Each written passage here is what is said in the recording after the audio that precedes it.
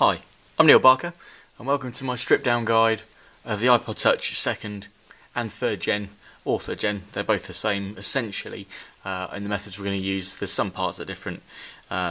So this is basically, we're going to strip it down. There's nothing wrong with it because you can see it powers up, swipes okay, but obviously if you've got things like smash screen like this piece here, you know, the digitizer or anything like that, then this is how we'll do it. Now we'll start off by using a superbly magic tool called the iSesamo that we stock on AppleiPodParts.com. You can find all the spare parts, tools, everything you need, info, guides, etc. AppleiPodParts.com. And yeah, so here we go. So the iSesamo is perfect for these. It's absolutely fantastic. Now the method I use to enter into the top, on previous videos I've done this using sort of razor scrapers and all sorts of things like that, but this is just absolutely superb. We're going to go in at the top. And what you want to do, you want to aim to go in between the rubber and the metal casing, and not the glass and the rubber, and just kind of releasing those clips at the top. Now they'll come a little way, but they won't look like they will come too far. But they do. There's kind of a couple of clips. So you're just going to kind of edge that away, not too much so that it starts flexing the glass, but it's a little bit. If you don't get any joy there, we're going to start at this top left corner, and I know that there's a little clip in there. Again, we're always going in between the, if you can see in there, we're always going to go in between the rubber and the metal casing. And there's clips strategically placed down either side. Down here, as you can see, on the side of the glass, you've got 1, 2, 3, 4 clips on there, and there. There's a clip there, clip there, clip there, clip there. So you're going in just in there. So you're going in between the actual casing itself and the rubber frame, and you just pop in the clips as you go. But we start at the top, and as you can see those two little clips there, we'll go in at the top and we kind of release those. So right back to the iPod Touch. So we know I've just popped that top clip, and you can just feel the metal clip. You know, I make it look easy because I've done hundreds and hundreds of these, but you've got to persevere, be careful, and just watch what you're doing. Then we can go for that top clip again, give it a little bit more of a ply. You can see it's starting to come up there. Obviously as we pop that, it's giving it a little bit more. So we're going to follow it down this side. Not too, as we run this down, it's nice to, a great tool to use this, really good. We're going to run down the side here and find the next clip. Now we're not going to go too deeply, because what you can do is you can sever the cable for the volume buttons. We're just going to run it down the rubber and just use the touch to kind of feel for the next clip. Well, I found that clip, and you're always just trying to just lightly coax it down as you go. And then you can hear the clips pinging, and obviously you can see 1, 2, 3, 4 clips down there, and there we go. So you've got 2 clips on the bottom, either side of the dot connector here, and it's just a case of going in again between the rubber and metal casing, in there, pop it. I can't hold this tool in any higher regard. The iSesamo is awesome. You can find it on the accessories, in the tool section of AppleiPodParts.com. It's absolutely fantastic. It's it's a few quid, but it's so versatile, and it doesn't break. I've never broken one yet, and we've used them again and again and again, and they're brilliant for everything. Right, so we've released the top all the way down the left hand side, and then the bottom, but you won't lift that corner because at the moment it's kind of stuck around the headphone jack. It kind of loops around there. So we're going to go around for the right hand side. And now obviously what gets difficult here is that with the screen up at an angle, it's going to force even harder into this edge here. Sorry, this edge here. So what I tend to do is get my thumb on there, and I'm kind of pulling it that way, pulling it towards the other side. It gives you just a little bit more into there, so you can see where the rubber is. And again, you're going in between the rubber and the metal casing, and you're just going to pry it. Now, this iPod hasn't been in a part. I think it's probably once or twice. It's not weak, but I do make it look easy. But it's just patience, perseverance, and knowing where the clips are. If you watch this video, you have a look at where I pointed you out on the other one. In fact, I'll do it again just in case. So there's the screen you're looking at, and there's the clip. So if you imagine on the right hand side, or we'll start the way we're going to go, you pop the top clips, and then on the left hand side you've got a clip right in the corner, and then there's a big gap where the volume buttons are, and there's a clip, clip, clip, all within an inch of each other. And then there's these 2 bottom clips there and there, and then as you go into the right hand side, you know that there's not right in the corner, but just down from the corner there, and then they're more evenly spread all the way down that side, because there's obviously no cables So obviously what I was saying is it's just patience, perseverance, and using the right tools. Really is. This iSesamo is brilliant. Right, so we're going to go in between there, and it's a case of running it down, and again using that gentle rocking motion there as we go down, all the way down. And as you get, sometimes it sticks a little bit around the headphone jack. It's just a case of just kind of flopping it up. And the screen, and just be careful when you do this, you're going to open the screen like a book, like so. And obviously what you've got to watch for is that's the cable for, so what you don't want to do is open it the other way around. So there we go. So what we're going to do, get a little non-marking tool, so it's intuitive, and we're just going to pop that connector. This is a 3rd gen, but the 2nd gen is essentially exactly the same. The cable configuration is a little bit different on these and the LCD screens. Now that's the 3rd gen screen. You can see if you sit the cable down on the 3rd gen screen, it's got that little dogleg effect. So when you lay it flat, the connector stays in the middle. The connection's there. On a 2nd gen screen, you've got, when you lay the cable flat, it pokes out to the side. Now essentially the connector is in roughly the same area. The 2nd gen, that connector is up here at the top. The 3rd gen, it's at the bottom. So imagine when you're going to put a 2nd gen in there, the cable sits there, here. There's the plug, and obviously the 3rd gen, it sits here. Now, interesting thing, 2nd, 3rd gen, and this is one to note for when you're ordering the parts, is the 2nd generation, obviously it comes in, I think it was 8 gig, 16 gig, 32 gig, all 2nd gen. Now when they switch to the 3rd gen, they look identical from the outside, they really do. There's only a couple of ways of really telling. The boards are different, but if you've got an 8 gigabyte 3rd gen, it's exactly the same hardware as a 2nd gen. So you've got to remember, 8 gig 3rd gen, you need the 2nd gen screen, you need the 2nd gen LCD, and the batteries are the batteries are the same for all of them. If you've got I think it's a 32 and 64 gig 3rd gen, so anything other than an 8 gig 3rd gen, then that's when you start needing the 3rd gen digitizer and the 3rd gen LCD. So that's one to remember. But it's on our site, it's explained on AppleiPodParts.com. If you go to the digitizer assemblies, it should all be explained. So enough of me jibber jabbering, there's the 3rd gen digitizer out of the way. So if that's what you need to replace, you plug it back in, and we'll show you in the reverse in a minute. So we've removed the digitizer assembly from the touch 3rd gen, and we're going to go for the LCD screen. Obviously it still powers up, still works like that. And what you find on the LCD screen is held down by a couple of very tiny bits of adhesive down each side. The best way to access these is at the bottom. You've got to be really careful. The iSesamo is great for it. And what you've got is the metal frame that it sits in and the white plastic bit of the LCD. And we're looking to go in there and just gently lift the LCD screen up. Now it gets a bit ugly. Sometimes you're right, but all you're looking to do is just gently ease it up. What you don't want to do is get in there, lift it up, and you'll fracture the LCD screen and it'll be useless. So I'm doing it bit by bit, that side, and then as you go, a little bit by bit. And what we've got here is you'll find there's a silver backing that the LCD screen should go with the screen. Sometimes it sticks to the base plate.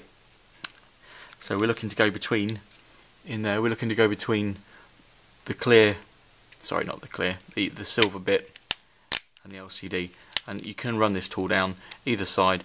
Now I think because this has been apart, it's got slightly heavier than normal adhesive on.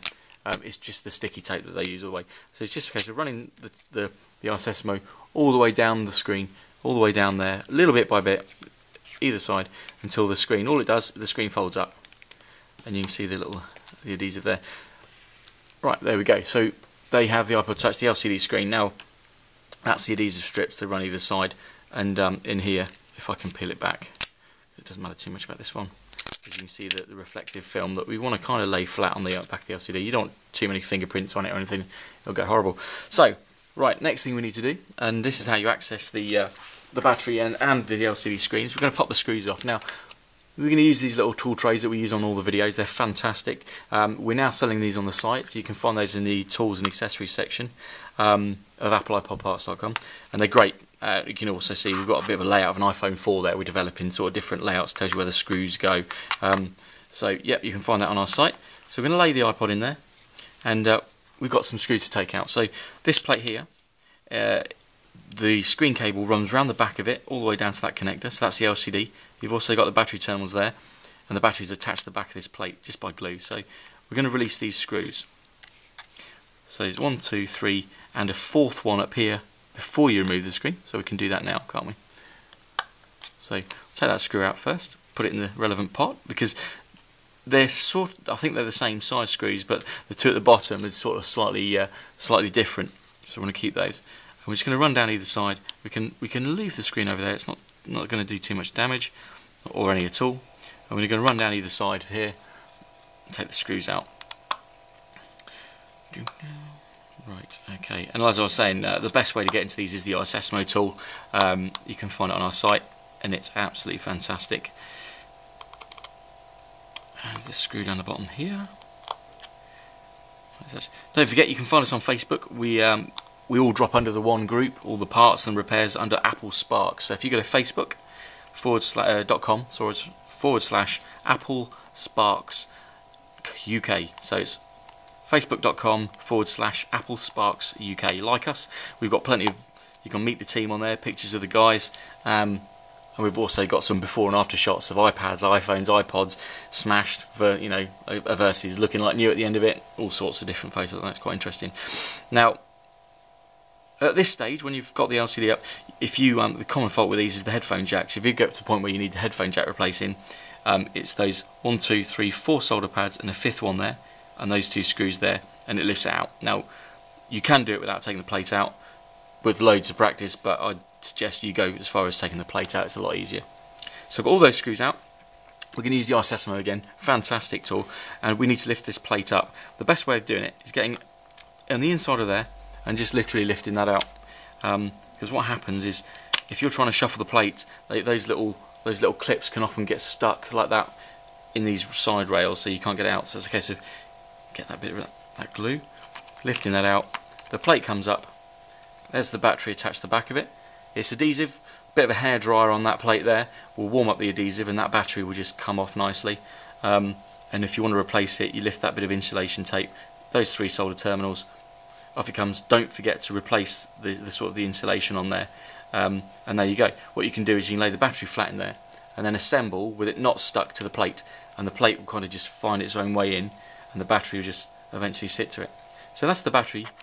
Obviously we're replacing the LCD screen, well, we're not today, but if you wanted to, then it's just a case of that connection there. You get underneath it and it flicks off like so, and then the cable lifts off like that. There you go, there's the LCD screen all disconnected. So you've got the battery there, headphone jacks accessible, anything else you want to replace, you've got that logic board cable on there, you've got the button set here that goes into that connector, you've got the volume buttons, the power buttons, they're just little screws in there. So if we're going to replace the LCD screen, it's just a case of coming in and plugging it in, like so. Again, always be wary of what generation you've got before you order the bits. You can always call us up if you're unsure, or you can put the serial number into Apple and they should tell you if it's the second or third. Right, so the screen connector goes in like that, battery comes in over, and the screen is obviously it's going to come in here. Now, one thing you might be able to see is on the screen itself, if I try and bring it in, you've got a little plastic circle there and a plastic circle there. They locate there and there when it all goes back together. So you're going to lift the screen over, just tuck it in there, roughly where it sits, and you go, right, okay, paranoia check on that connector, that's in place, and we're just going to drop the plate down, tuck these little clips into underneath that bezel, and what we can do is we can lift the screen and just try and position the plate under there.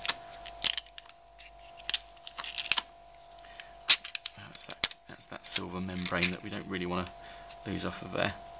Right, so there you go, that sits in there, and we can replace the screws one by one. What I tend to do is put them in loosely, because the plate has a little bit of a scope to move around,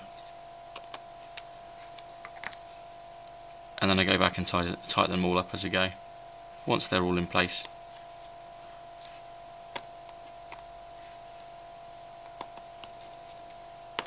These 2 bottom screws are slightly different. I'm not sure if they're different thread, or they're certainly discoloured, different colour. But so put those in, and then you put these in up the side.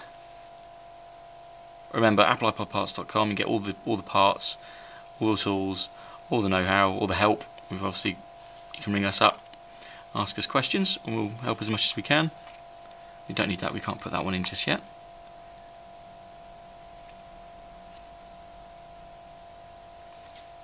And again, like I said, ISSMO tool is absolutely brilliant for doing the job.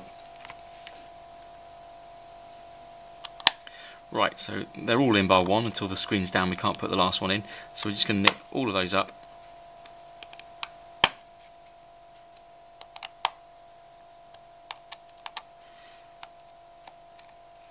There we go. Right, we're going to lay that down back, fitting around the screen.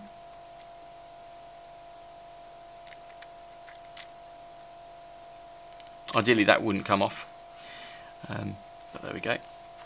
And now what you're going to looking to do is, you can refresh that little bit strips of adhesive. We do the adhesives, you know, pre-cut adhesive sets, or in fact we do the sheets as well. You can cut your own, two tiny little strips down either side. That's all that's needed. And then what you're looking to do is just literally thumb your screen into place, and it will find those little locating lugs.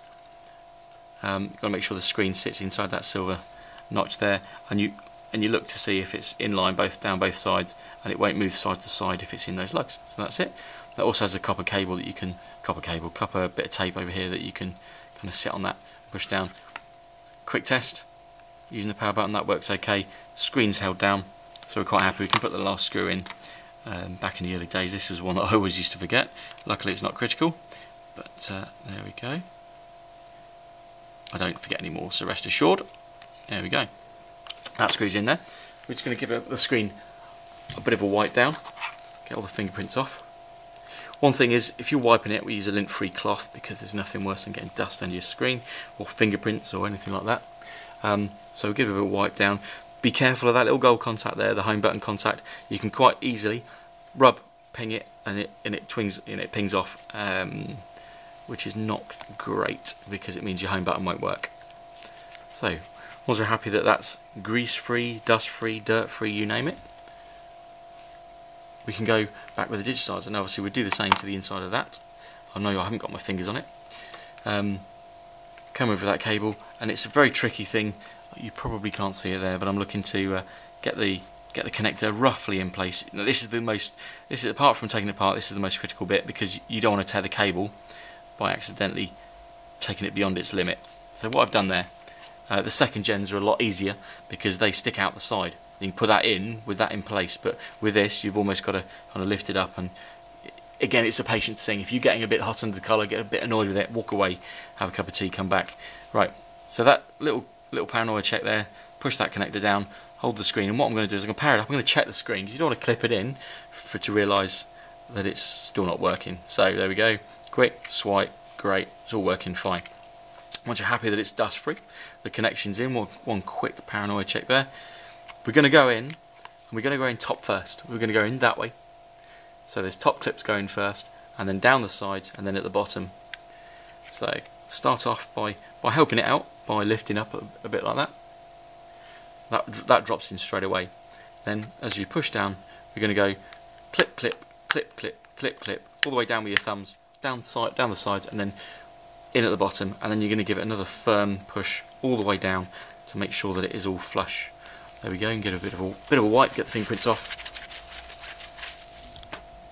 knock the camera, and there we go. Turn it on, swipe, it's all good. So there we go.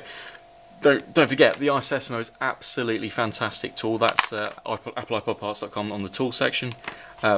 So as are the little tool trays, which are fantastic, that we're developing, and the rest of the screwdrivers, plastic tools, and of course all of the parts.